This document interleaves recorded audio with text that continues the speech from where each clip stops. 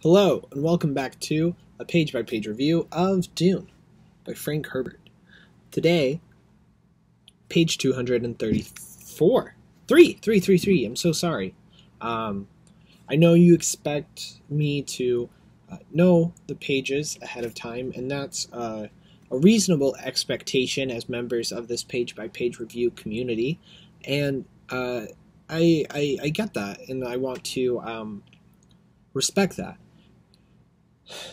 Much like the people at the dinner are required to respect Jessica and the Atreides family, as questioned or as brought up in the previous page by Liet Kynes, that one of the members in attendance needs to apologize. And we see this apology.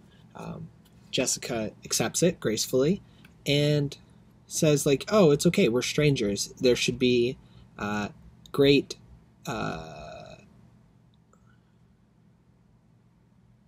measures taken and go to lengths to be accepting of differences when strangers meet. And she says this, although she doesn't mean it. We can see that there's obvious tension here on Dune, and Jessica is kind of caught up in the majority of it with her family. So, following this,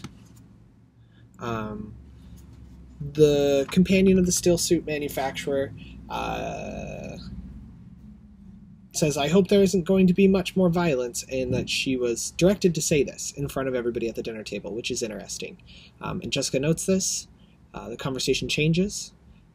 Kynes reaffirms after Jessica reiterates that the conventions have instructed the Atreides family and power to eliminate any Harkonnen agent or anybody that could threaten that. And Kynes agrees.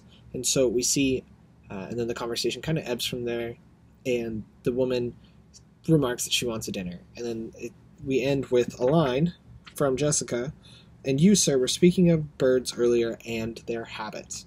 And that's where it concludes. We see a lot of dynamics here at play, allusions to violence that could possibly be going on Arrakis or that previously happened, and somebody wanted it brought up. And we see these things, and we want them to keep going. Hopefully in page 234, the one that I had said earlier might be today's page later on.